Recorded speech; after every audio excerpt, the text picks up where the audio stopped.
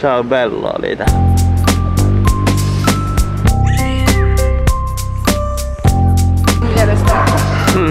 Mä en tykkää sitruunaa. Oliko sitä näköala?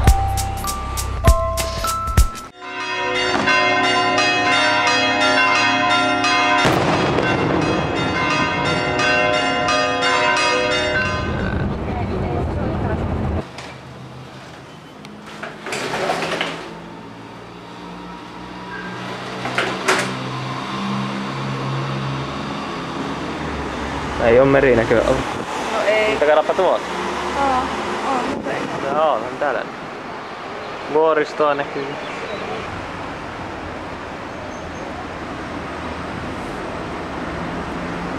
Oliko likaan? Ei mun mielestä.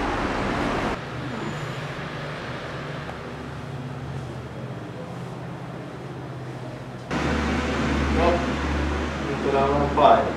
Pua. Noin, voisiko sitä koittaa silleen varovasti vettää siitä? Se ei lennä. Okei. Okay.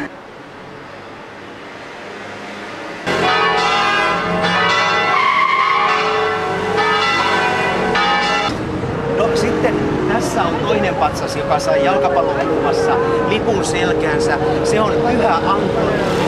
Antonino on Sorrenton suojelupyhimys. Hän on puutarhureiden suojelupyhimys ja sehän sopii tähän kaupunkiin. Täällä on kaikki vihreätä, kukat kukkii koko ajan, eli kaunis ja vihreä kaupunki. Ja tässä nähdään niin paljon, mitä nyt myydään matkailijoille. Täällä on aitoja tuotteita, niin kuin heidän omia tekemien, esimerkiksi pasta. Näette mustaa pastaa, joka on mustekalan musteella värjättyä. On vihreätä, mikä on basilikan jauhon kanssa tehtyä. On punaista, mikä on paprikajauhon kanssa tehtyä esimerkiksi. Myöskin erittäin hyvä jälkiruokalikööri nimeltä Limoncello. Paljon nähdään sitruunasta, ja kun Niemimaa on täynnä sitruunoita ja appelsiineja, niin niistä tehtyjä saippuoita, kynttilöitä, vaan otetaan sitruunan kuoret ja laitetaan, ne tekee ihan oikeasti täällä. Tuolla selkämme takana niin näkyy metallisäiliöitä, joissa on 90% alkoholia. Ja sinne alkoholiin laitetaan sitruunan kuoret lillumaan, sanotaan 7 päivää, 10 päivää. Ja sen jälkeen otetaan se alkoholi pois, lisätään sitruunan kuoriin vettä, sokeria, hämmennetään perusteellisesti ja sen jälkeen siivilöidään ja saadaan tällaista 30% niin likööriä. Ja hyvä ravintoloitsija sitten kun pyydätte laskun, niin tuo täällä aina pienet maistiaiset limoncelloa. Täällä huomaatte, että sitä on myöskin valkoisena, valkoisia pulloja, niin sitä yleensä tapaavat juoda naiset. Sen takia, että se on hiukan hieroman makusta, ei niin alkoholin makusta. Ja alkoholia siinäkin on se sama 30%. Tää on muuten hyvä. Mutta se on pikkusen tommonen kevyempi. On. Täällä on lehdissä niin valtavasti skandaaleja siitä, että kun se on nimenomaan, se täytyy olla Sorrenton Niemimaan limoncelloa, ja ne väittää, että Sorrenton ylärinteiden sitruunat on erilaisia kuin esimerkiksi kun mennään Amalfiin, 30-40 kilometriä etelään, niissä on eri maku. Ja he on hyvin tarkkoja siitä. Ja ne skandaalit on niitä, että on joku kauppias täällä jäänyt kiinni siitä, että hän niin on ostanut likööriä, myy kaupassaan paikallisena ja se onkin jonkun muun maakunnan likööriä. Supermarketista en menisi ostaa likööriä, koska ne on monesti puolet laimeempia. Mielestä, mutta Mä en tykkää sitruunasta. ei. Näähän on siitä viime aikana tykästynyt siihen justiinsa.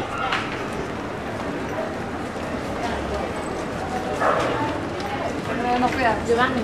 Me ei ehditä ennen.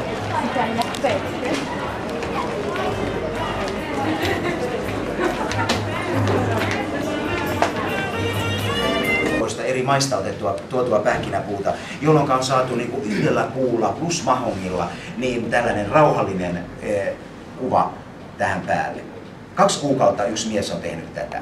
Ja sitten kun tulee tätikylään, niin sittenhän voidaan laittaa tähän kahvikupit ja teekupit. Ja sitten kun se täti lähtee, sitten voidaan...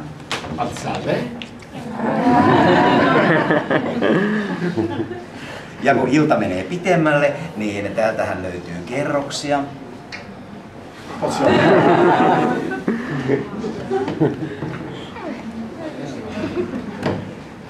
Kun täällä on sitten hintaakin, tää on 4000.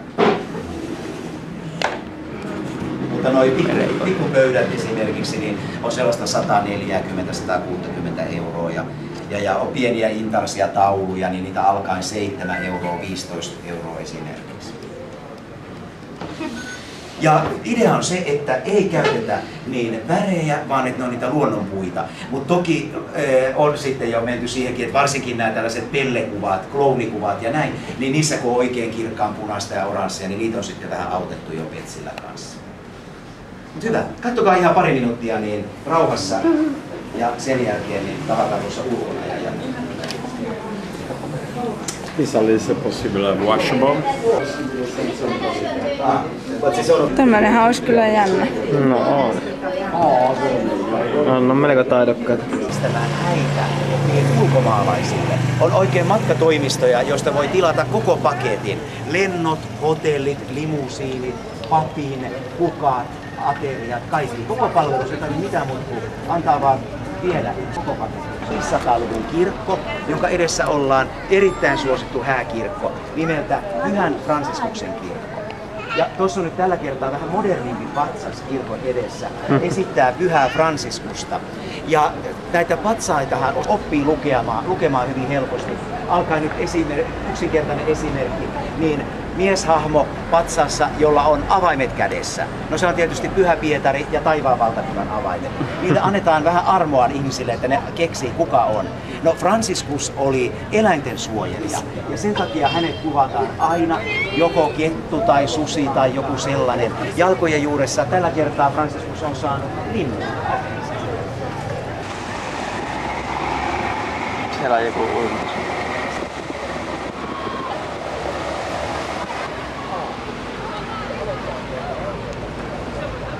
Ollaanko korkea? Onko tuo joku saari? Onko se kapri? Vai se iskiä? Ahaa. Tuolla on noita maksullisia laitereita. Tuolla on noita koraaleja. Keskellä. Tykkää nää mitä nuo siniset on. Se on missä tuoleja, missä voi loikoilla tuolla. Vilkoisia tuoleja. Ihallinen puku. Niin on. Viikoin.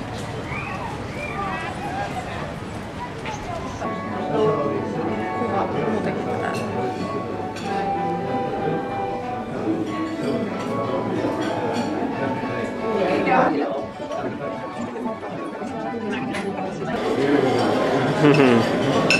Grazie.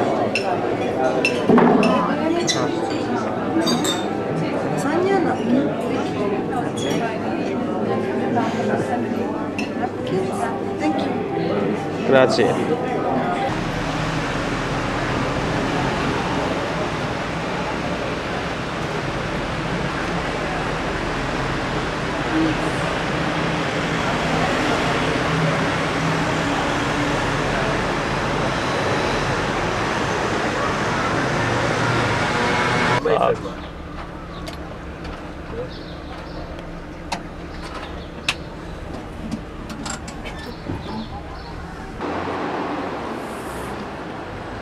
Tuolla niinku toisen hotellihuimaan.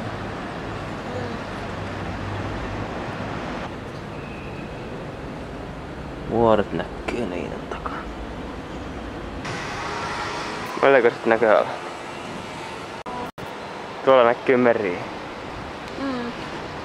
Joo, tosiaan. Me ei nähdä tuonne. Tuossa on tuo.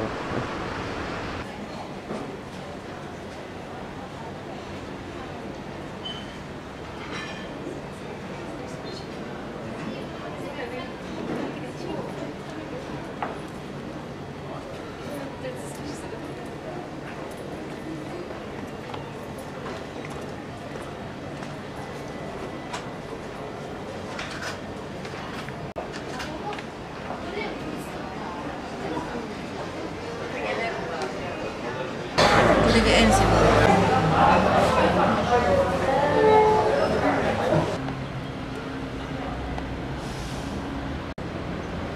Ciao Bella oli täällä.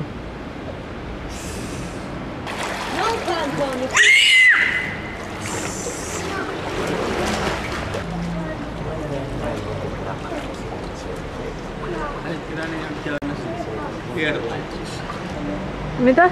Se hierotettiin se. En mä siinä oo.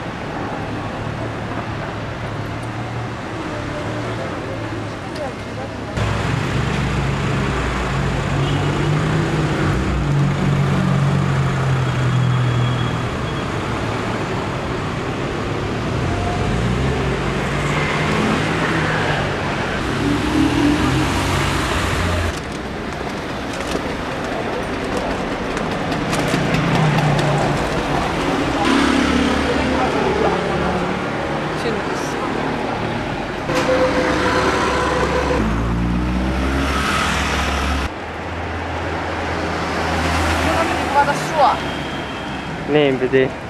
Nää voit koota sitten se päästää sinne paikkaan.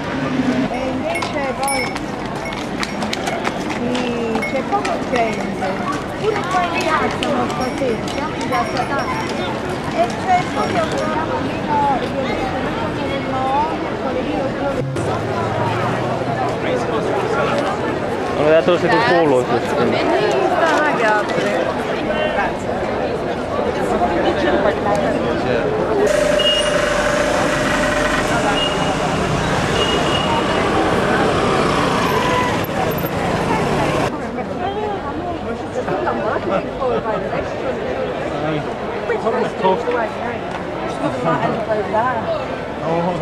Makes me feel sick, I know. I'm saying. Siellä ei voi autolla.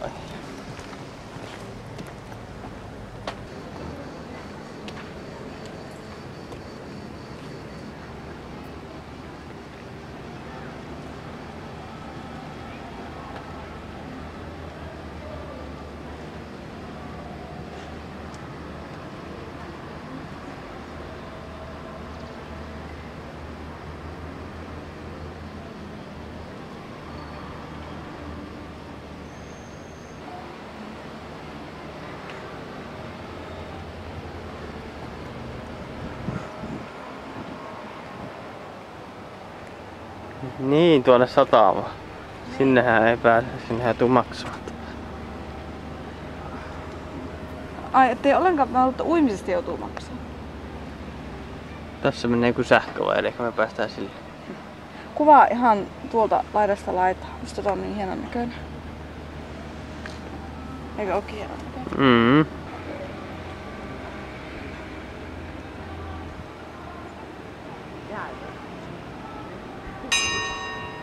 Mikä tuo?